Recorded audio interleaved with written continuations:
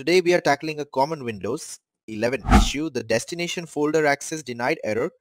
This can be frustrating, especially when you're trying to access important files. But don't worry, we've got several solutions to help you regain access. Let's dive in. First, let's ensure your account has administrator privileges. Here's how: press Windows key plus R on your keyboard to open the run window. Type Control User Passwords to and click Arc. In the User Accounts window, select your account and click Properties. Go to Group Membership and choose Administrator. Click Apply and OK, then restart your computer. Disable third-party antivirus software. Sometimes antivirus software might mistake regular activities as threats.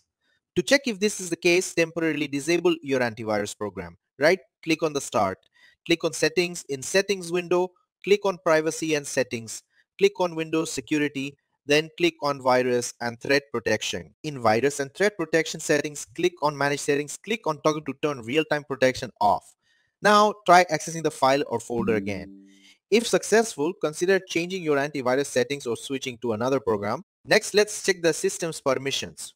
Right-click the file or folder and select Properties. Go to the Security tab and click Edit. Select your username and ensure full control is out.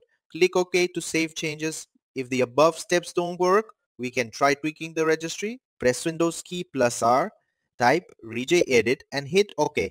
Navigate to H key local machine system, current control set, services, landman workstation, parameters.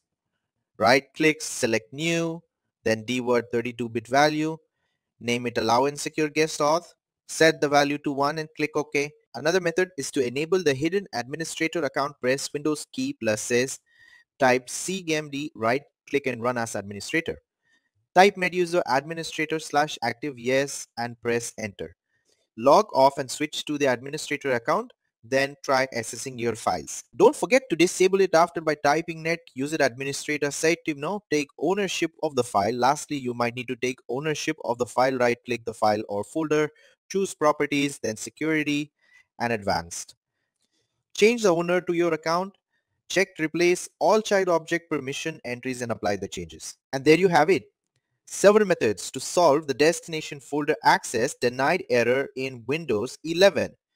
Try these steps and let us know in the comments which one worked for you. Don't forget to like, share, and subscribe for more tech solutions. See you in the next video.